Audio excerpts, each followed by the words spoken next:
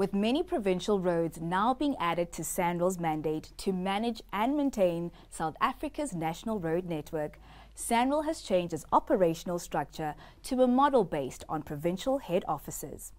The 9 provincial offices will have their own provincial head, and the change in structure will enable even greater consultation with local municipalities, communities and relevant stakeholders. The newly appointed head of SANRAL's Limpopo office is Madoda Mthembu. We spoke to Madoda about the new role and about his journey with SANRAL. Now, let's start with your journey, Madoda. How exactly did you decide you wanted to become an engineer, and how did you then end up joining the SANRAL team? Okay. I think as a start, I grew up in a village somewhere in KZN. Went to primary school, to high school. But I think when I was at high school, I wouldn't say that initially I wanted to become an engineer, but it's something that sort of came later, maybe when I was in matric. Then I got a bursary back then from the National Department of Transport, which then enabled me to go to study at the university. And then I studied civil engineering. And at the time, of course, you know that when you had a bursary, you needed to come back and then work back the years that, you know, they had sort of sponsored you.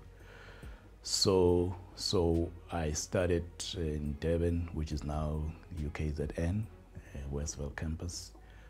And then when I finished, then I moved over to Gauteng. And then take us through your journey of you actually then joining the SANRAL team and how you've now grown into your position of being head of province for Limpopo.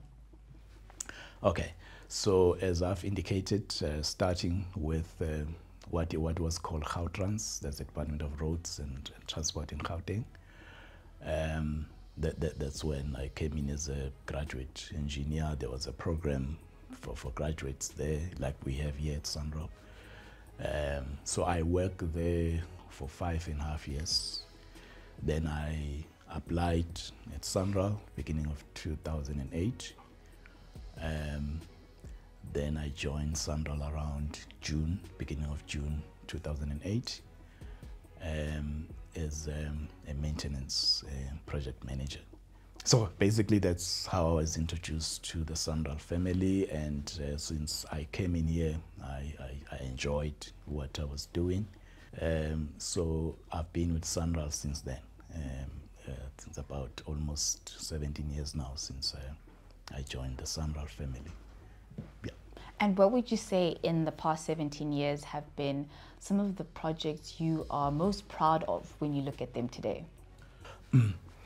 Of course, I think SANRAL gave me the opportunity to, if I can call it, to specialize on routine road maintenance activities and project management side of things. But also I've been involved in other conventional projects. One of the highlights, I was part of the construction of the Heidelberg TCC, which is a weighbridge operations. I was seconded there to be an assistant resident engineer. I liked what I was exposed to there. Each time I passed there along the N3, just outside of Heidelberg, I'm very proud that this is the project that I personally supervised. I've been involved in some periodic maintenance projects. Just east or west of Woodspruit, in Maruleng municipality, there's our national road there called the R36. We did a nice, it was a project with sub-projects in it for resurfacing. What I'm proud about that project is that, we delivered it on time. The quality was good. Those projects are still standing. And we never had issues of project overruns and all that. So I'm very proud of that. That is certainly impressive, I must say, and it seems like you've been part of mega projects. I know that you were also part of the N4 Mega Road Safety campaign. Can you talk to us a bit about that as well in terms of your personal interests when it comes to road safety? Yeah, as part of being a maintenance, either call engineer or project manager for so many years, I think most of the things that we deal with, there's a couple of elements in terms of making sure that our network is safe, and for the motoring public, that they know when you travel on a national road, you're not going to encounter issues that might lead to your danger.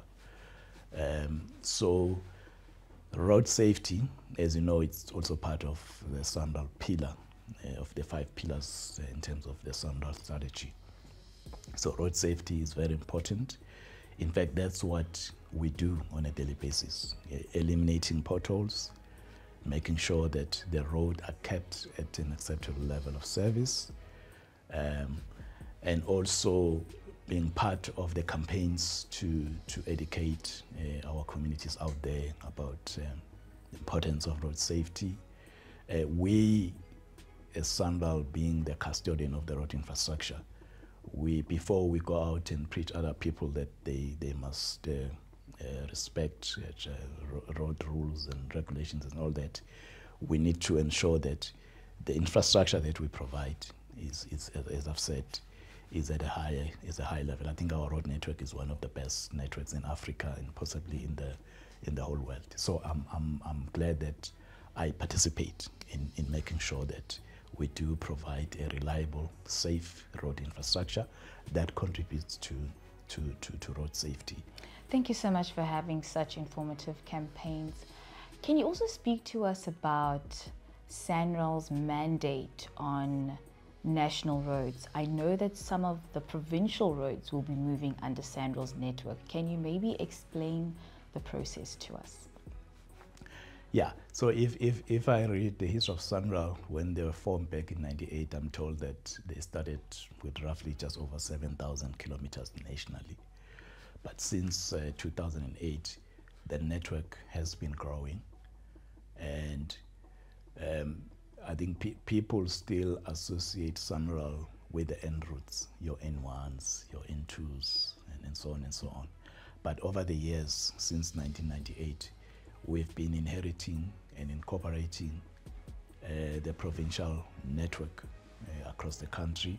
That's why now we own a lot of R roads, R21, R300, and so on. So what has been happening since then is that across the country there is a strategic network, whether that network is sitting with us or with the provinces.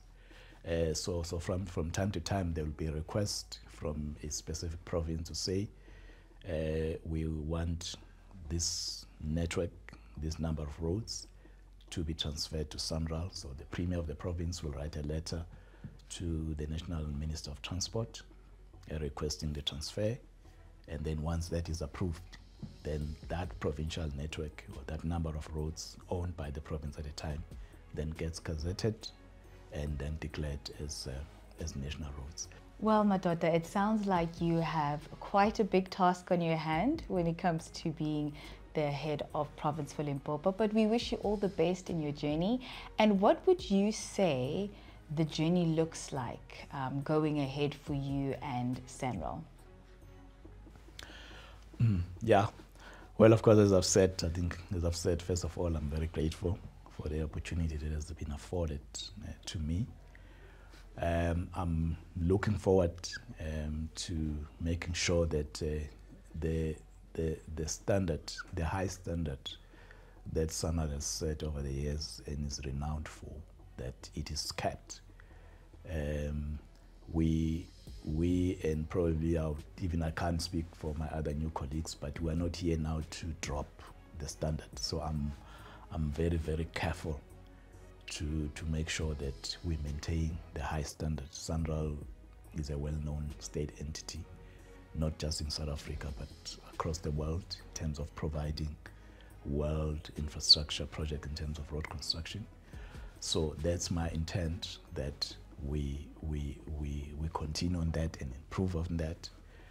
I'm hopeful that also I will get the necessary support from my colleagues, from my superiors, from the CEO, from the board, to make sure that we deliver this world infrastructure sort of standard in terms of the road construction projects.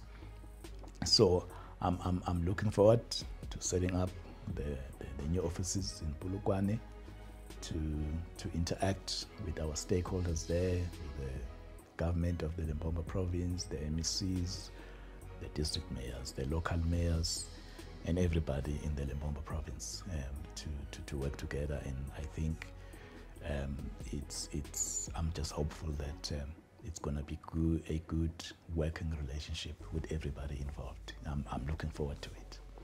Madoda, thank you so much for joining us today on SANRAL TV, and we certainly wish you the best with the journey ahead. Okay, thank you very much.